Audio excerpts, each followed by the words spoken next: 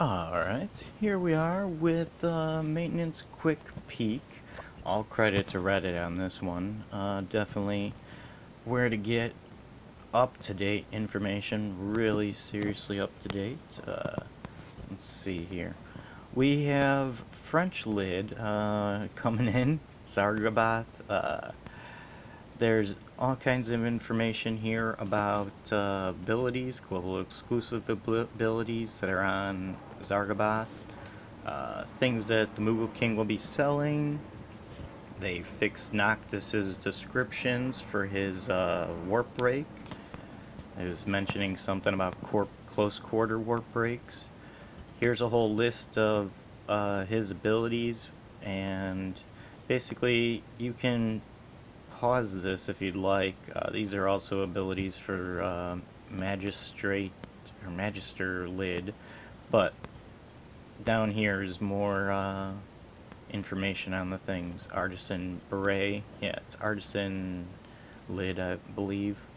So Trust Master reward is Judge Helm, 35 for defense, 20 for spirit, 15% for all elements except for dark. Get all the information on his abilities here.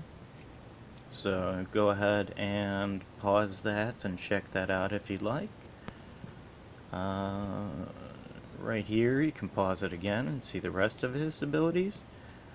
And you can see there at the bottom, Artisan Lid, information on her stats.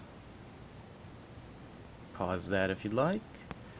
Magic Affinity, green magic is all she gets. Materia slots 4. Here's her limit burst. And all of her abilities are right there. So you can go ahead and pause it on there. Also, another thing they did was your raid pulls. It's not just silly 1,000 anymore. It's not 5,000. It's not 2,000. It's 10,000 coins. So you can get in there and get them quickly instead of sitting there hitting it over and over and over and over and over and over and over and over and over and over again. Kelsis also. Well, vision shards. One thing about vision shards is they made small mention that vision shards may be used for other units in the future. So you may want to save them. But what they did was they removed the limit on 1 per user for Kelsis. So if you want more than 1 Kelsis, you can do that too.